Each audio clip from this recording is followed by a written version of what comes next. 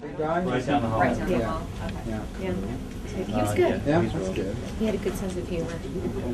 Yeah. So, are we doing the interview standing? No, we aren't. Yeah. But I think This is the pre-conversation? I guess All right, so. can Yeah. you turn this Prelude? camera Sort off of while like- they check her makeup, please, Thank sir? Sure. Yeah. Say hello to everybody. Hey, girls. Yeah, exactly. Do you believe in love? Because I got something to tell you. Yeah, we said? ready to go. Cool. Well, on the topic of New York, welcome, a belated welcome back to New York. Thank you. Very good. Very glad to be here. But you're glad to be here, right? Yes, I am. Yeah. It's because you love it. And let me just say that 'Cause for I all do. of us New Yorkers, how much we love. Sorry, we have to stop. Yeah. Oh. John, your knee is... Mine? Oh, sorry. should I put my leg down No, too? you're fine, Oh. it's just John. Sorry. Just have to work my Gucci shoes into the Yeah, shot, exactly. okay? Then they'll let me keep them. That's the Gucci. key. It's my Mark Jacobs cowboy shirt. That's how I feel about my Mark Jacobs. You got dressed up, I see. Sorry. Do you always? What? This is What? I look a slob? I'm sorry. Are you gonna be? I don't know. Are you gonna do a guest appearance on that '70s show?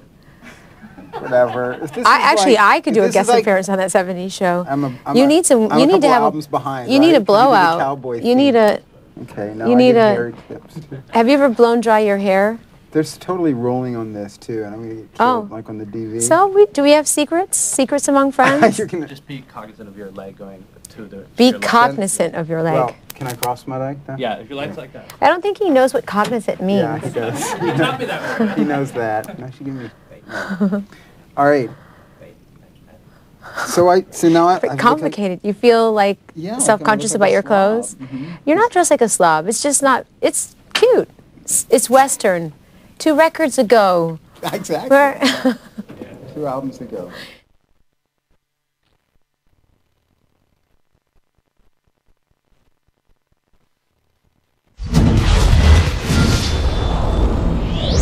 Almost, I guess, 15 years ago now, I went to a club called Shelter here, and it was the movie release party for Truth or Dare. Oh. And I think you were there with Jose and Luis or some of the dancers, whatever, Yes, and you yeah. like waved me over and told me you liked what I was wearing. Probably more than you like what I'm wearing you were today, but probably wearing that shirt. That's why it's so faded. I was.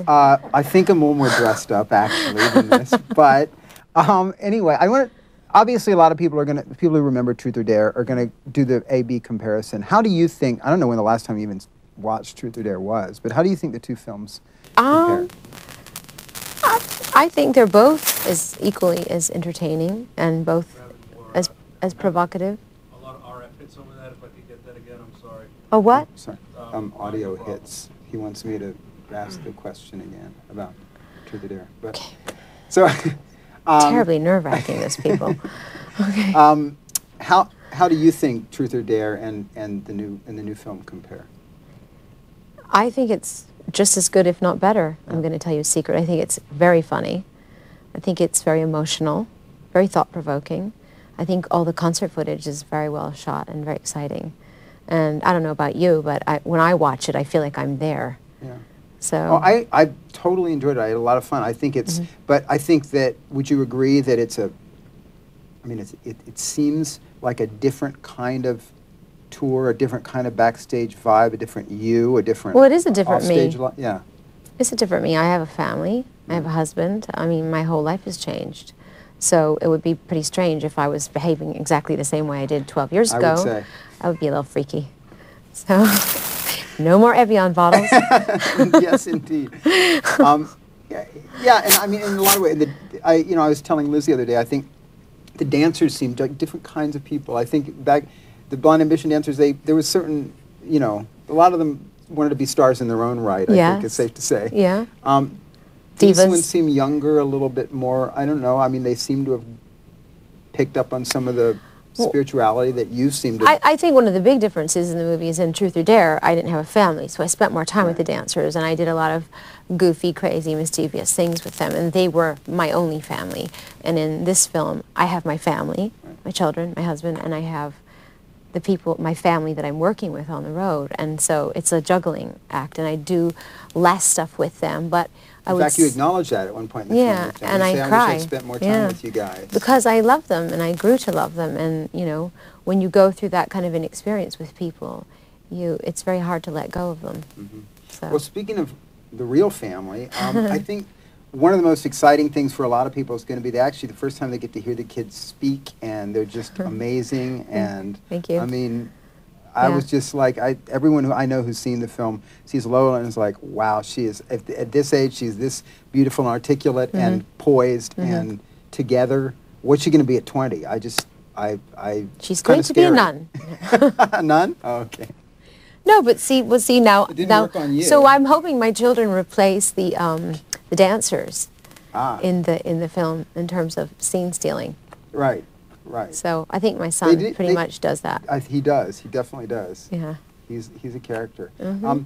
So no reluctance to have them on, because I remember Yes, we. I was reluctant, Yeah. and for a long time I didn't want to make the film because if I didn't film part of my family somewhere, then it wouldn't have been true. That it would have been a lie to make a documentary and not include my family. On the other hand, how much do I show? I didn't want to exploit them anyway. I didn't.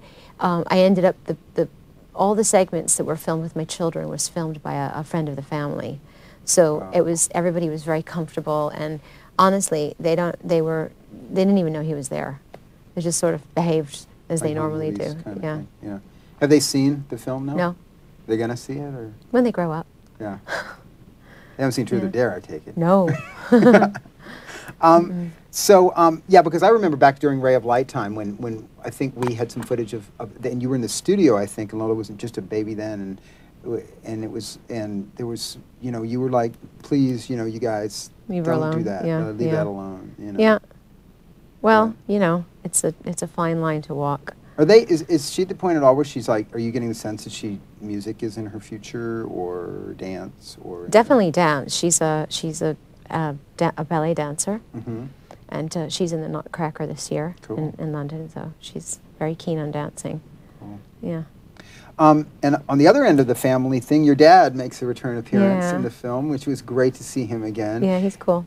And, all of us who remember Truth or Dare also remember, his impressions of the Blonde Ambition show compared to where he says here, Yeah. I actually, and, the Kabbalah elements and the spirituality in this show, he actually seems to Accept it. Yeah, Yeah. accept it. And Yeah. has this brought you closer together?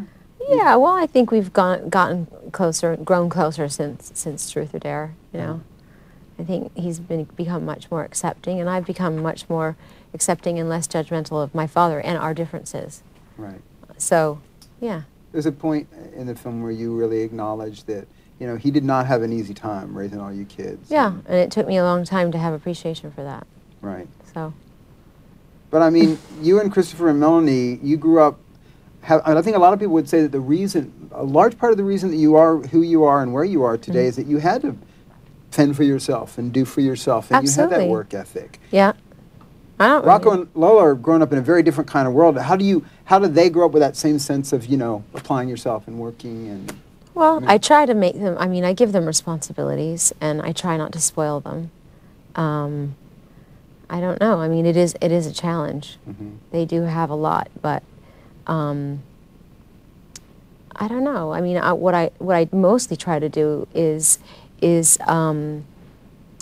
relate to them how the trappings of fame and fortune and are not anywhere near as important as the way that we treat one another. And I don't know.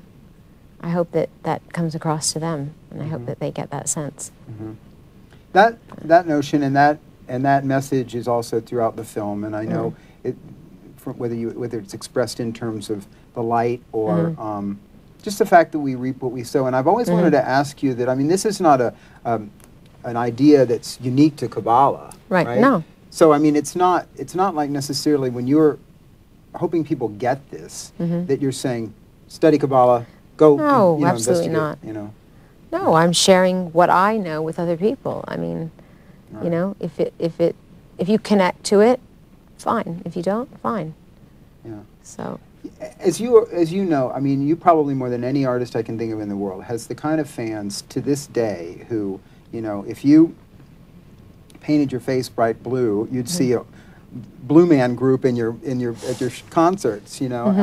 They sort of do what you do. And are you concerned that people may have sort of latched onto Kabbalah because she's doing it, and for maybe I don't know, the Possibly. wrong reasons, or? Yeah, but, you know, like anything, you know, you could, you know, say you want to play the violin because I play the violin, but unless you're really serious about it, you're not going to stick with it. So I'm not worried about it. I mean, Right. it's like, it's a serious study, and if you're doing it for fun, you won't do it for very long.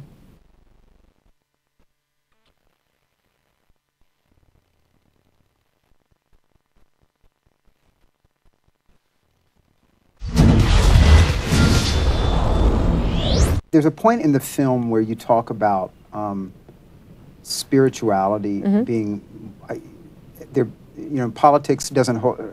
There's no hope in politics, but there is the spirituality. Well, I didn't say there's no hope. They're just like, if you want to change the world, ultimately, you know, how much can you do politically? Because politics go with whichever way the wind blows, and the nature of politics is that ultimately you have to serve something, right? So you can't always be truthful, be honest, or, you know, take care of people.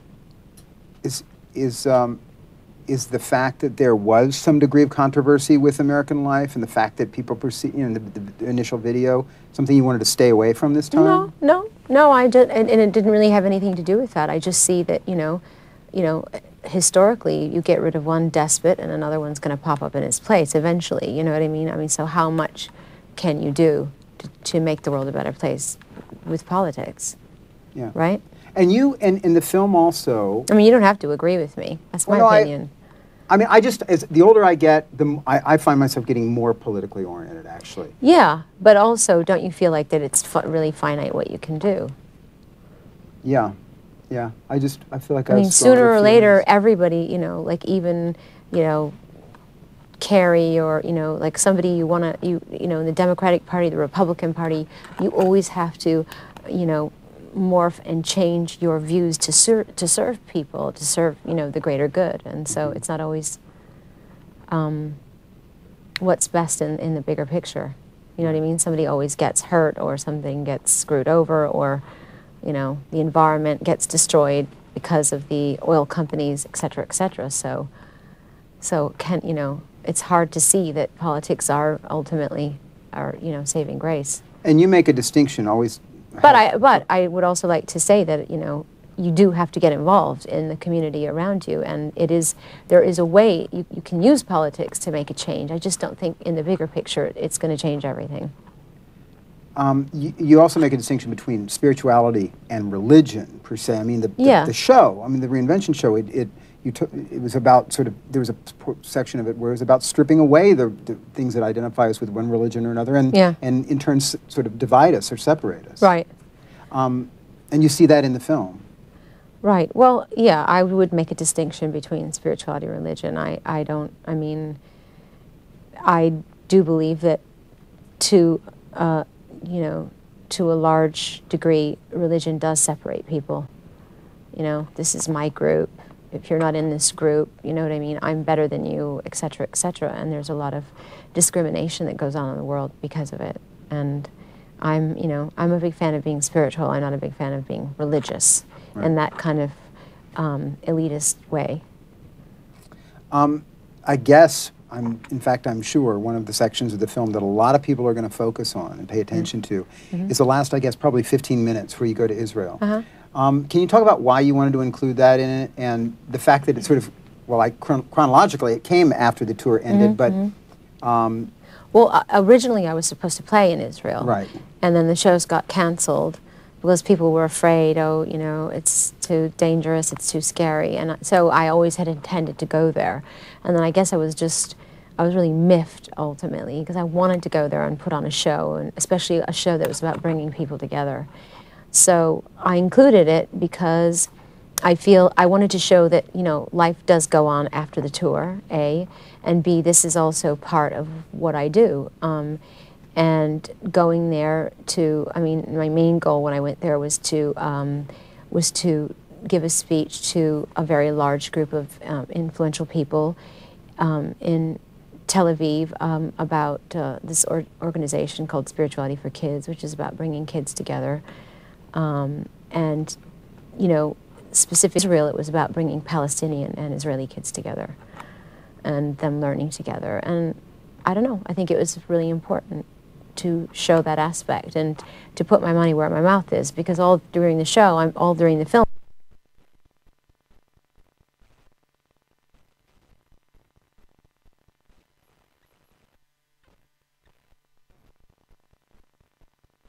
I was saying, I love New York, and obviously you do too, because there's a Yes. song on the album Yeah. called that. Yeah. I don't know. Are your friends in London and LA going to like take offense to this, or that's cool? That's okay if they do. I mean, can't I love New York the best? Sure. There's enough room in my heart for other cities. And, you know, there's also a bit of irony in the song. Yeah. Yeah, irony. Irony. You know what that I means, know. right? I know what it means. Okay. And Door. I think it's the first pop song at least I know of to use the word dork. It could be a Yeah. first. I actually wrote the song when I was on tour last year, and I was in New York, and I was having such a great time and loving the energy of being here and feeling like I just stuck my finger in an electric socket. So that's really why I was inspired to write the song. Well, let me ask you about the album just overall and the fact that I think there was some, although pleasantly surprised, a lot of surprise about the fact that this is a wall-to-wall dance record. I mean, it's probably the most dance-oriented record you've done ever. And any reason you guys decided to go in that direction? We didn't start out that way. I think Stuart, I worked with Mirwais on some songs, and I worked with Stuart on some songs, and I just tried several different things. And when Stuart brought me the music to Hung Up, and I wrote the lyrics very quickly, and it was like instant divine inspiration, you know what I mean? And it just clicked, and I thought, okay, this is the direction of my record. I want to make a dance record. Was it all written pretty quickly? A lot of the songs were, but I'd written stuff as I was on the road as well. Stuart and I had been collaborating while we were on tour, and we took a lot of that stuff that we did and morphed them into songs. You find time even when you're on the road and with the Sound checks, everything backstage, after, in between sound checks and the show, and yeah, stuck in hotel rooms. Right, right. In boring cities, there's not that many. Right. New York's not one of them, but Right. yeah. Los Angeles, however, is for people to sleep, as the song goes. Yes, well, yes. It's poetry. Right. Don't take it literal. Gotcha, gotcha. I get these things. Do I you get live in these LA? concepts. No, no, Oh, no. Visit there. you said that very emphatically. Oh, no, no. Okay. American Life did enjoy success in the clubs, and I wonder, is that part of why you wanted to go so dance-oriented with this? No, I mean, when I wrote American Life, I was very, very agitated by what was going on in the world around me, and I felt like I had to get a lot off my chest. I think I was angry, and I made a lot of political statements, and I feel now, you know, when I wrote this new record, I just want to have fun. I want to dance. I want to feel buoyant, and I want to give other people that same feeling, because there's a lot of madness going on in the world around us, and I just want people to be happy. It really does move. I mean, it starts and just doesn't Yeah. let up till the end. And that's what we intended. Yeah. Just wanted to make a record that you put on, and from, you know, at a party, in your car, whatever, and you don't have to skip past a ballad, or you know, you can just play it and have nonstop dance music for an hour. And as danceable as it is, though, lyrically, you are Bearing my soul. How high? Or there's going back to some of the Ergo, same. confessions on a dance floor. Is Well, it that would coming be the to- confession Is part. it Oh, is it right. coming together? Gotcha. Okay. Man, this is brutal. Okay, gotcha. So that, yes. So, but lyrically, you are, just so people know, I mean, you are touching on some of the stuff that you did in American Life. You know, what sort of, you know, I've achieved this. You know, what else is there? You know, Yeah. what more is there? Kind of thing. What's more? What's behind the curtain? Yeah, So exactly. to speak. Yeah. Yeah. Well, I continue to ask questions, but I'm hoping that there's a sense of hope and happiness in the record as well. Yeah. Having a really dance-oriented record, club-oriented record, especially in this country, that translates to Dancing. to a large extent, gay community. Do you think that, because I sense a perception among some in the gay community that there may, compared to 10, 15 years ago, that you may put some distance between yourself and that community in the recent years? Well, Do you not think so? intentionally. No. No. just a function of Well, life, or I don't know. no? I'm not. I can't speak for those people, but I've certainly heard that. That you know, does she care about us anymore, kind of thing. Right? Of course I do. Yeah. Yeah, I'm very appreciative and grateful to my fan base that's been so loyal to me in the gay community. Right. So, yeah.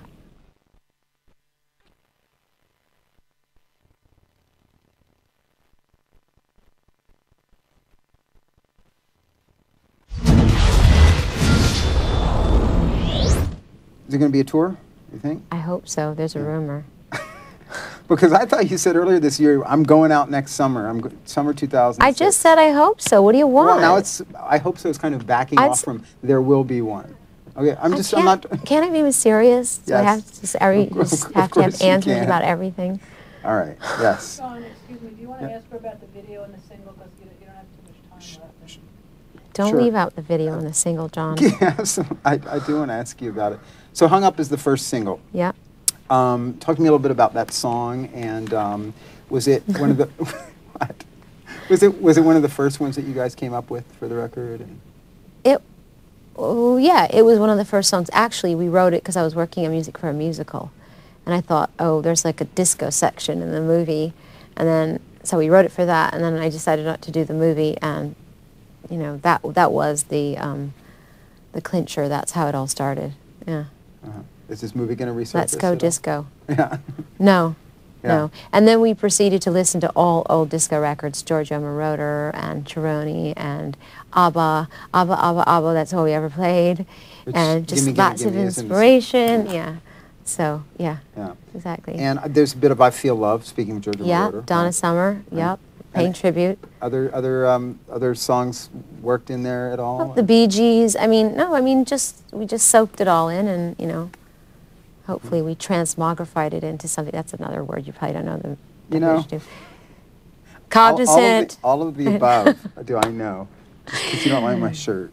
Okay. Yes, and the video for Hung Up. Yeah. Shot in London. Shot in London, Paris, and Los Angeles. A trip around the world, capturing hopefully lots of different subcultures of dance. It's really a tribute to dance and John Travolta. You say at one point in the film, by the way, I think you turn to Jamie and you say, I'm glad I'm not a dancer anymore during the auditions. Yeah. But obviously it's horrible to have to cut them, and I know what it feels like to like dance your heart out and to have everybody go, thanks, you can leave now. It's terrible. Right. But obviously you have a love and appreciation for them because this record is just, you know. And we have the best, most amazing dancers in the video. So I'm very excited about it. How did you find them? And Well, Cloud from the movie, sure. he's in it, and a few of the dancers from the movie are in it, Miran and Aries, and then the rest of them, we had auditions in LA and London and Paris. So. if you know, people thought you put them through their paces last time. If there's a tour with this record, I can't imagine. It's going to be like oxygen tanks off stage. Exactly, yeah. You want to audition? Yeah, well, I don't think you want to see me audition, but No? I could do wardrobe, however. You could? Okay. No, I do want to ask you one final thing. There's actually the final track on the album has a lyric that says essentially, "This is who I am. You can like it or not, love me or leave me, because I'm never going to stop." And God, that's poetry. but it's all well, poetry or not. It's kind of been your credo for a long time. You know, take it or leave it. This is who I am. You know, and yet I think the movie you also kind of you make an attempt in there to say, I know that people think that maybe I've just gone off the deep end. I'm you know, Cuckoo. a nutcase. Yeah. You know, with all this cult or whatever it is they think it is I've gotten into. Do you care that people sort of get where you're at now in life, or is it like, hey, if you don't, you don't? I care, but I'm not going to lose sleep over it. Yeah, I do. I hope that I reach people or I inspire people, but you know, not everybody's going to agree with my point of view, and they shouldn't. That's what makes the world go round. More singles and remixes in mind from the record? Oh yes, very many. Can we say? I think "Sorry" is the next single. Yeah, right? yeah. And Stuart's Stuart's done some amazing remixes for Sorry, Hung Up, Let It Will Be. Oh, he did a killer remix for that. Let It Will Be is a great one. And I Love New York. Uh-huh. Yeah. And I don't know if your favorites change, but do you have a current favorite track on the record? Or? I Love New York. Yeah. I'm not just saying that, okay? Just for me. and No, the I people. just love it. It's just, I can't wait to do it live. Yeah. Yeah, I'm going to throw my hair around a lot during the song. You need to customize bring back those old logo T-shirts, the I Heart New York things, I think. Okay, thanks for the idea. See, that's my We could first send you wardrobe one. suggestion. Yeah. See, little Thank evidence you. Thank you. You can talk to Siobhan. And Thank you so much. maybe we can Oh, work you in. There are some club dates coming up, right? In London, at least. Yes. Yeah. I think I'm playing at the Camden Palace, which is a place I played Right. like 100 years ago. Right. Yeah. And there could be something here in New York that you love so much. Be glad Yeah. I'm not going to say anything. All right. Shh. Well, great to see you as always. Nice to see you. I'm going to have some of my people send you some clothes. Oh, thank you All so right. much. And I thought you'd have been happy with this. No, I am happy. Yeah. It's giving me something to rib you about. So. Well, best of luck. I hope we'll see you soon. Thank you. Take care. I will. Good to see you. Okay. That's great. Should I disrobe? I mean, take my battery pack off?